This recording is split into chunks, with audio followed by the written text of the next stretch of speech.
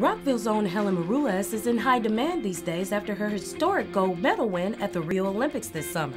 But this hometown girl at heart still found the time to give Rockville 11 an exclusive one-on-one.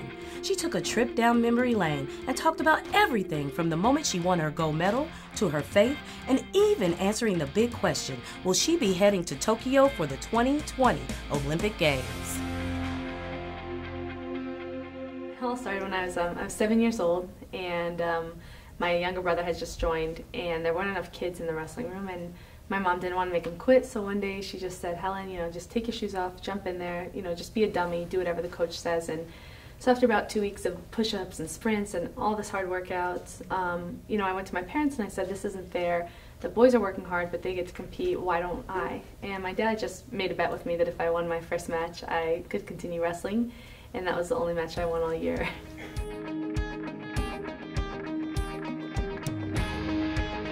The support system, it really made wrestling a very personal journey for me with my faith, and so I'd say God was my biggest support system after that.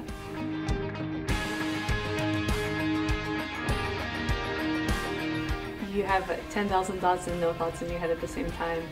I was thanking God, I was so proud to be an American, I was thinking about my coaches and my family.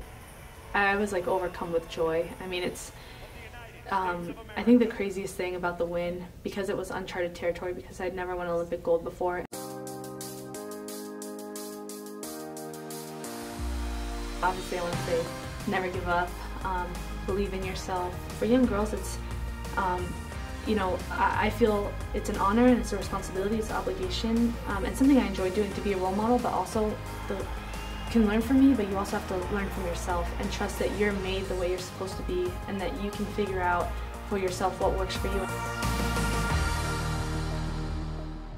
Definitely. So I don't, my identity isn't rooted in needing to win an Olympic gold medal, and this whole journey has just been life-changing, and it was life-changing before I got the gold medal. So I love that journey. I love that part about the sport, what it can teach you, how the values it can instill in you, and how it can help you to grow as a person.